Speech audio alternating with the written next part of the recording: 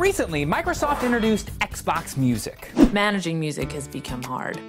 To solve this problem, Microsoft is introducing Xbox Music. Xbox Music is a subscription-based music service, taking on already established players like Rdio and Spotify. And if you're not using subscription music yet, you probably will be soon. Here's what you need to know. A subscription-based service features millions of songs that you can play with just one click. If you're willing to listen to ads, you can listen to Spotify for free. For $5, you get unlimited ad-free music streaming, the same as Rdio. And for $10, you can play the songs on your mobile device offline. Even with the most expensive plans, if you were already buying one album a month, you're probably saving money. It's kind of like Netflix. You pay a monthly fee, you get access to a library of content.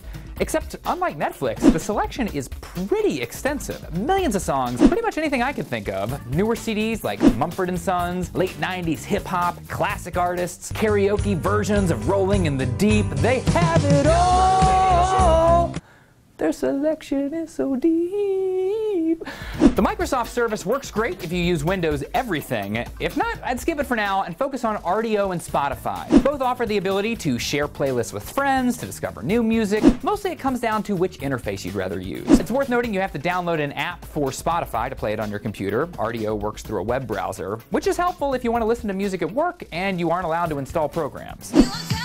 We are never, ever, ever getting back. Streaming subscription services are being looked to as the future of the music industry. You can listen to what you want, when you want, and it's easier than stealing. Will you be subscribing? Let us know at thelistshow.tv.